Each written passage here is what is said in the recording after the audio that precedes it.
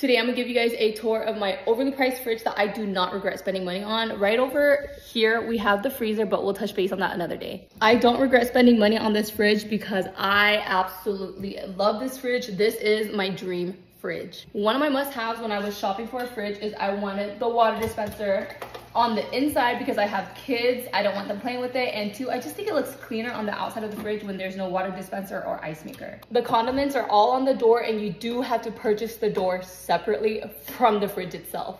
This is where the fun is at, and this is how I organize my fridge. On the very top is where I keep all of my bonchons, my side dishes, my garnishes, my pickled veggies, anything of that nature, anything I have prepared, prepped for the week, like garlic, scallion. It goes on the very top of my fridge. These two rows is where I keep all of my leftovers, but specifically this corner over here is where I keep all of my meal preps. I get my meal preps from Factor Meals, and they look something like this. Right here is where